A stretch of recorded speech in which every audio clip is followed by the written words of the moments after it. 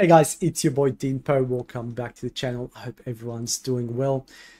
So I just finished the marathon from beginning to end, and there's a couple of tips I want to share with you.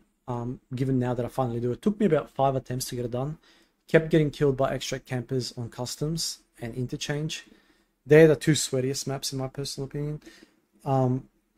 Ground Zero is not bad. Streets is not bad. But it gets a little bit sketchy in interchange. Customs is an absolute shit show.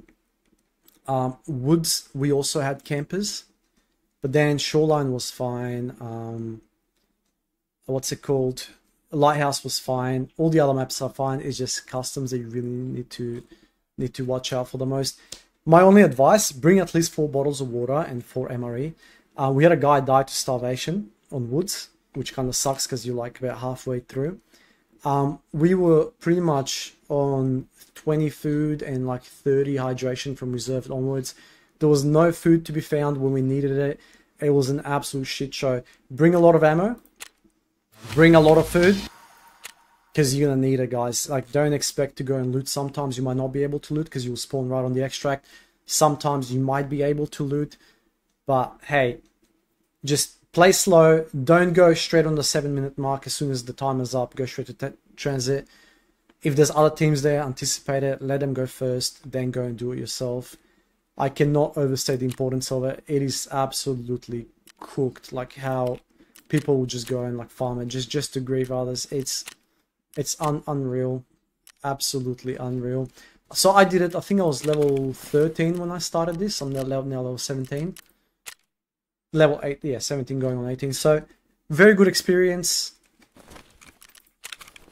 All I took with me was AKS, which you can buy from Prepper here for like 70k. Really good starting gun if you don't have flea market. And it's that one. Where is it? That one there. I'll totally recommend you do it. Also, bring a lot of markers. Yeah, bring a lot of markers because you will need them. You have to, for a quest here, to drop down a lot of markers. I don't know which quest it was. Could it be mechanic? No. Might be someone else. It's not definitely that guy. Yeah, this one here. So I didn't mark all of them because I ran out of markers. But definitely bring markers. You don't have to do it while you're doing the marathon. You can do this in PvP. It doesn't matter. But it does make it a lot easier as you're going through it. Anyways, that's all the wisdom I would probably impose on you. A lot of food, a lot of water. The better gear you have, the higher the chances of survival. The scavs are cracked. They'll shoot you in the armpits or they'll face tap you. It's absolutely cooked. Anyways, guys, that's it for this one. I hope this helps you. Just play it slow, as I said. Let other teams extract first. Unless you're already there, then hide in a bush and wait for other people to come. But yeah, usually we just like let other people pass, extract, and then when extracted. Some maps were dead. We got lucky, like for example Shoreline and Lighthouse. Sometimes you're not going to be so lucky.